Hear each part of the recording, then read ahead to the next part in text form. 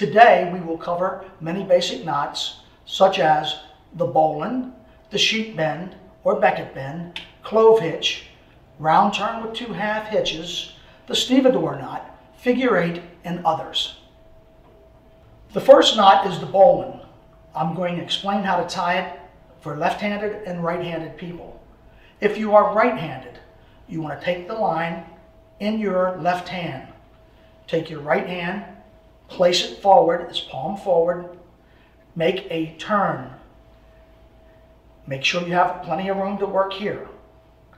Take it up through the hole that you created, around the standing end or working end, and there it is. The bitter end is on the inside. That's for a right-hander. If you're left-handed, you would hold the line in your right hand. Take your left hand, put your palm forward, reach in with your thumb, twist, creating the eye, taking the working end, bitter end here, the bitter end, come up through, around, back down, and pull. There it is with the bitter end on the inside for left-handed tires. The next knot that I will demonstrate is the sailor's bowline.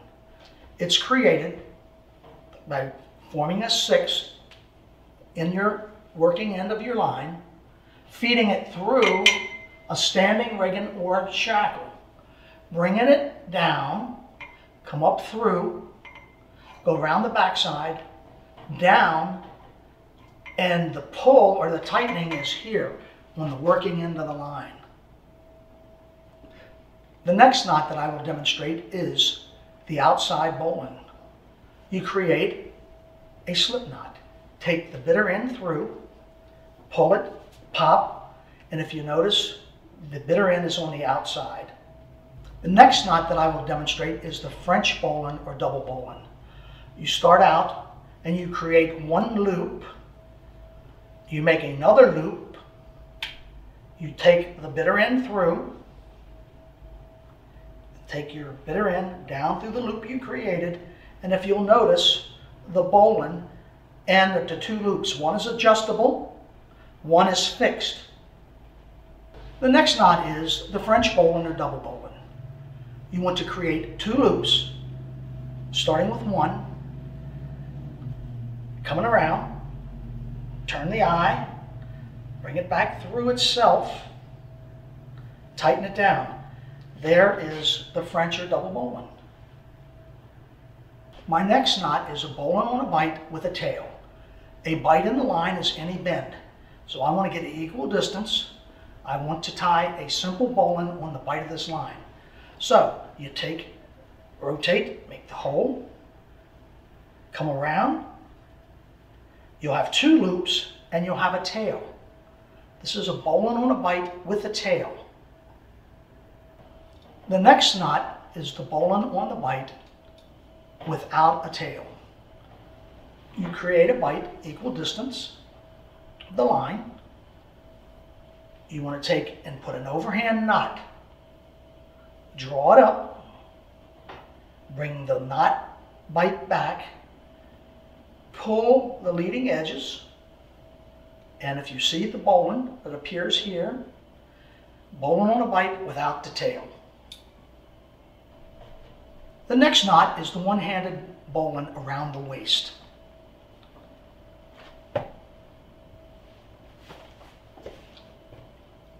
Leave about 1 inch of the bitter end. Place your hand, creating the line. Come around the standing end and pop it back. One-handed bowline. The next knot that I'll demonstrate is the square knot or the reef knot. Take 2 bitter ends, take your left bitter end over top of the right, draw it, give yourself room, take your right end and go across the left, draw tightly. Both bitter ends must appear on the same side. The next knot that I will demonstrate is the sheet bend, or sometimes called the becket bend. It's used for joining lines of 2 different diameters. One of the key factors is you should always reeve the smaller diameter line through the bite of the larger line. Create a bite with the larger line. Leave yourself plenty of room to work. Come up through the bottom. Drop it over your finger. Reach under. Bring it through the loop that you created. And just pull gently. Sheet bend. The next knot that I would demonstrate is the round turn and 2 half hitches. Take your line with your bitter end. Give yourself enough room to work. You're going to create the one round turn. It gives you added strength. So you have the round turn. Then you're going to create the first half hitch. Then you come in the same direction and create the second hitch. Round turn with 2 half hitches. The next knot is the anchor bend. It is similar to a round turn with half hitches, except with a few variations.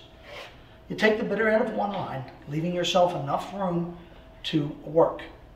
Take the bitter end through, creating one loop, creating the second loop.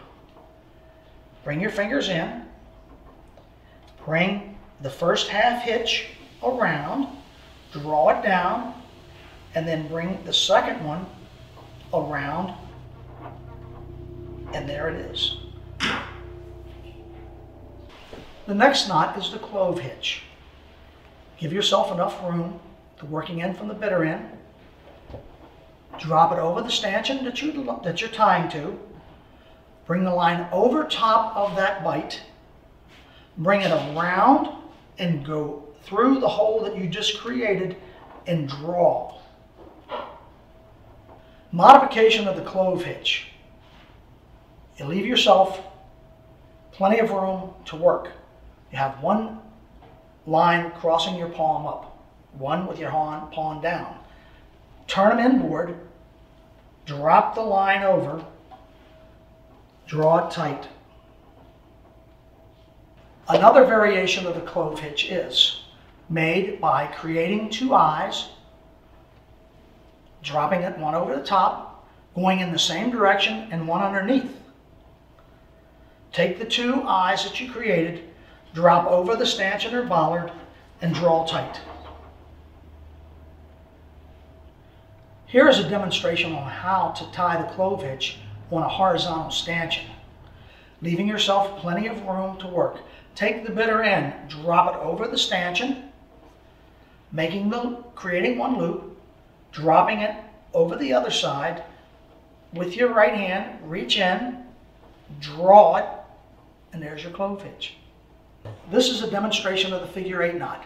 I will tie it right-handed and left-handed. Take the bitter end, hold it in your hand with your left hand. Take your right hand, like you're pointing to you.